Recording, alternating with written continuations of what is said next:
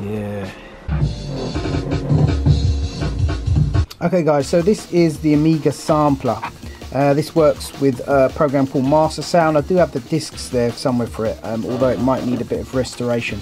But this is what I used to use back in the day to sample all my stuff on the Amiga. As you can see, it's got a little 3.5mm jack there on one side, and it's got this kind of parallel port thing in the back, if you like, and it simply just plugs in, and you plug an output from whatever it is you want to sample into here, and you get a reading on your Amiga. Again, this is, as you can see, it's really primitive 8-bit style, so don't expect super duper quality, but what you will get with this is that classic Amiga sound.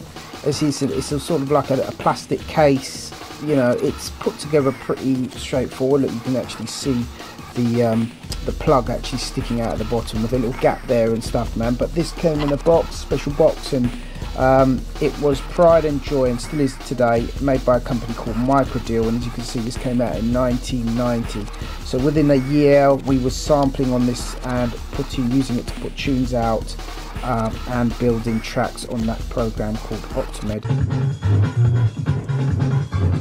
Master Sound was a very basic piece of software.